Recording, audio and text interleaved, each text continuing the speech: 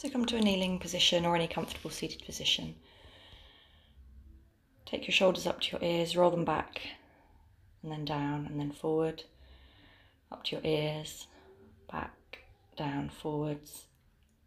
And once more, just exploring the range of motion in your shoulders and then circling them around in both directions.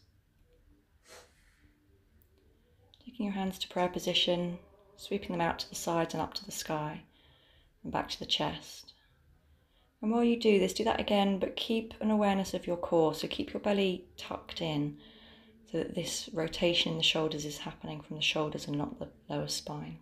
And then we'll go in the other direction. So from hands to prayer position, lift them up to the sky and sweep them around. So breathe in, lift up to the sky. Breathe out, sweep the arms around and back to prayer position. Once more, keeping the belly tucked in, so the movement's in the shoulders. And then leaning forward, take your hands in front of you into an extended child's pose. Just stretching out under the arms. And then walk the hands over to your right, both hands, and see if you can keep both shoulders down. Just check in that both shoulders are equally close towards the floor. Come back to the center, and then walk the hands over to the left, once again, keeping both shoulders the same distance from the floor. Come back to the center, extended child, and breathing in and coming up. And now we'll do some cat-cow movements, but from a kneeling. So as you breathe out, roll the spine, extend the shoulders away from each other, and as you breathe in, taking the hands back in space, lifting the chest to the sky. So breathing out, rounding the back, separating the shoulder blades. And as you breathe in, take the hands behind you, extend the chest to the sky. Come back to the center. Breathe in, elongate the spine, so lift the chest towards the ceiling and then take a twist to the left. And just allow the hands to guide you into the twist, so there's no pulling. Breathing in back to center, breathing out over to the other side. So one hand can rest on the outside of the knee. The other's fingertips can touch on the floor, they don't have to, that's fine.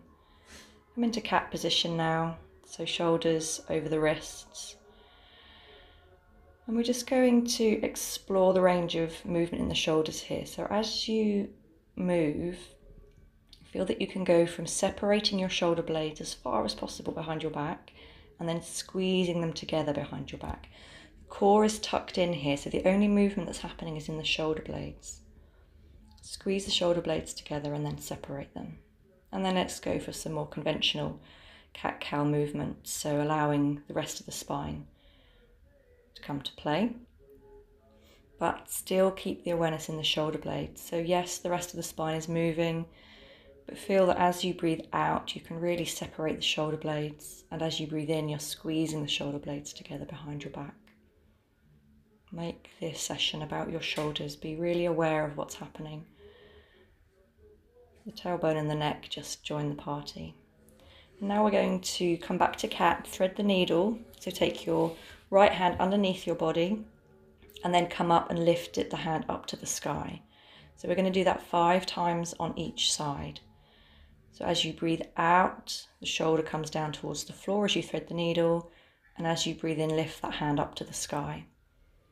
And because the knees stay in contact with the floor, the movement in the hips here is limited. So we're aiming for the most movement that you can get in the shoulders. Really feel that your shoulders can add to this movement. So 5 times on each side. And then back into cat. Walk the hands away. As far as possible, keep your hips over your knees. We're coming into puppy pose. Do this mindfully, especially if you're readily flexible in the shoulders.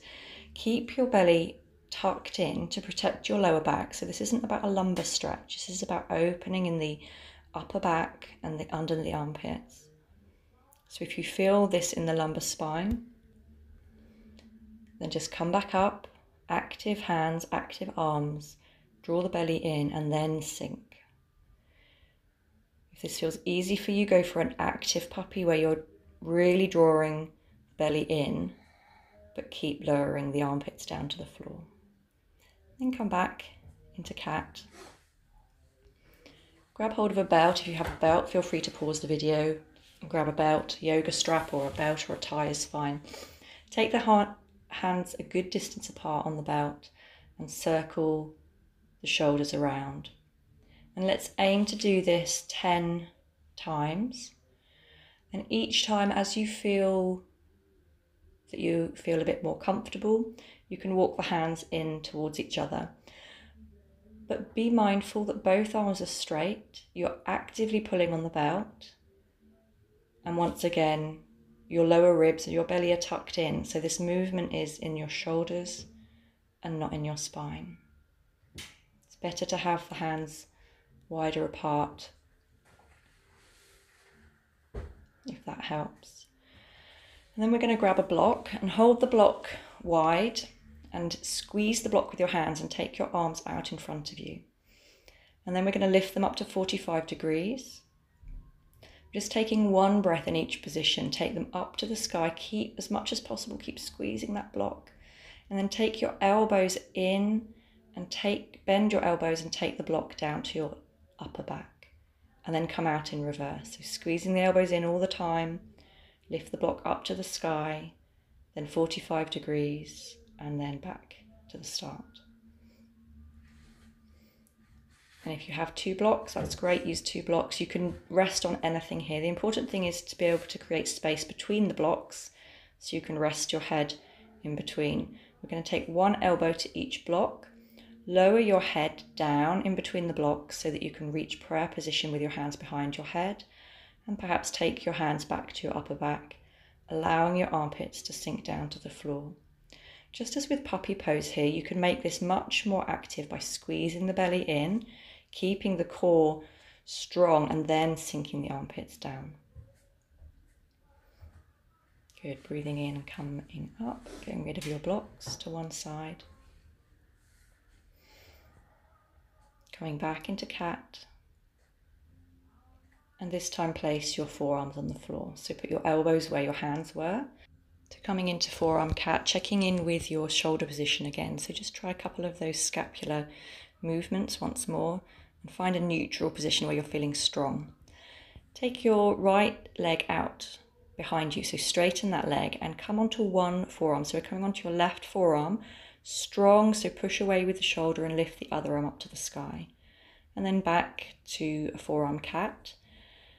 Take your left leg out, so the leg's straight, push through your right shoulder and lift the left hand up to the sky. So it's a modified side plank in forearm. Come back to forearm cat. Check in with those shoulders again, make sure you're strong in the shoulders. And if that was okay, come into forearm plank. So extend one leg and then the other. Remember to keep your belly in. Rock over onto one side, so forearm plank now. Important thing here is to keep pushing away up through that shoulder.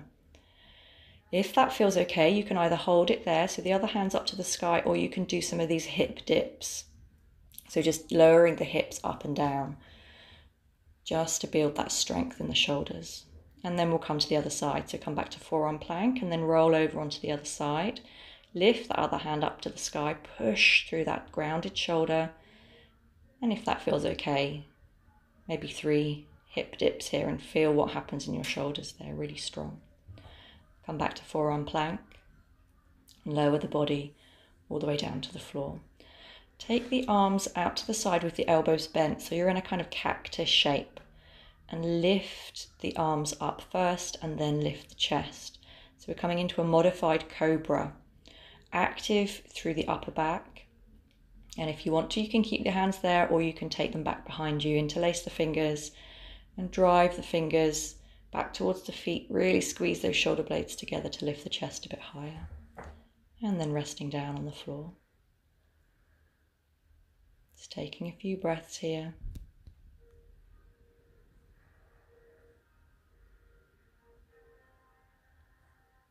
And taking your arms out to the side. Coming back into those cactus arms, so elbow in line with shoulder. Take your left, come up on your left fingertips and lift up on that side. So we're lifting the left shoulder off the floor, but keeping the right armpit down. You can accentuate this by taking the leg over and back, or you can just keep the legs down. But it's a small twist, but because we're keeping the armpit down, it's a really good stretch in that opposite armpit. And then go to the other side. So we've got our left arm in cactus and our right coming up onto our right fingertips, lifting our right shoulder and coming into that twist, feeling that stretch under the armpit. And then coming back to the floor and coming into Sphinx. So elbows under shoulders. Once again, lifting through the upper chest. Feel that you could draw back with your forearms, almost as they were drawing back towards you, and feel that your chest begins to move forwards. Your shoulder blades are active behind you and drawing down your back. Tuck your toes under, lift, push through the forearms, lift your hips up, lift everything up other than your knees come up last, back into forearm plank. Lower the knees, stretch in puppy pose, tuck the toes under, and find your way into downward facing dog, pushing up through the hips. So the hips are high, pushing through the shoulders, so finding some elevation in your shoulders, and just once again exploring that range of movement, up and down. Come into three-legged dog. Have a play with the hip position, so square the hips, then lift the hips. Coming back into three-legged dog again, and then go to the other side. Play around, square hips, open the hips, square the hips. All the time making sure the weight is even through the hands. Come back into downward facing dog, stepping forwards towards your hands and breathing in, lifting all the way up to the sky. Drawing your hands back to prayer position. Namaste.